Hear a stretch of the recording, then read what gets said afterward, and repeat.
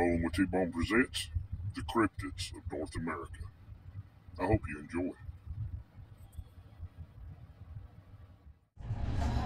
All right, guys, we find ourselves in a very special location. We're in my hometown of Copper Hill, Tennessee, and what you see behind me is our steel bridge.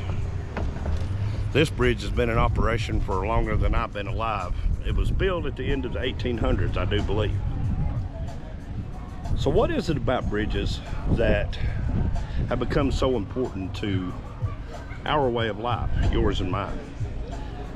We cross them from day to day, thanklessly, thoughtlessly. It's just there and we drive across it. Bridges stand as a testament to man's ingenuity to build, but they also stand as a testament for man's desire to go from one place to the other, to cross a great river, or to cross a piece of land that may have a deep valley.